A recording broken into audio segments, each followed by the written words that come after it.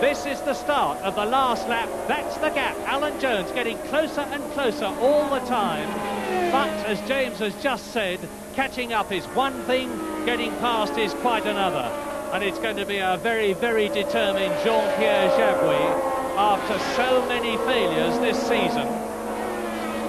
He means to win. He's got victory behind him last year at France. He's got the chance of a second Grand Prix win in front of him with only about 2 miles to go now in this 200-mile race. His teammate René Arnoux, the fastest lap so far when he rejoined on soft compound tyres after his pit stop.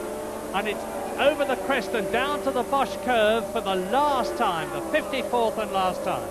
Jabouille does look annoyingly in control from Jones's point of view, but it's been a great charge by Alan Jones, the way he's fought back towards the end of the race. And of course he's absolutely right to do that, because little things can go wrong with Jabouille's car. He can make a mistake, he's tired, it's been a long race, and Jones has really done a great fight against heavy odds. And Jean-Pierre Jabouille must be both a relaxed and a worried man, paradoxically enough, in the cockpit. Relaxed because he's well into the rhythm of the race, it's nearly over. Worried because things can still go wrong, but there's not very much longer for him to wait, and Alan Jones certainly can't take him unless something goes wrong with the Renault in the very, very closing stages, and that would be cruel and bitter luck. He's into the last corner.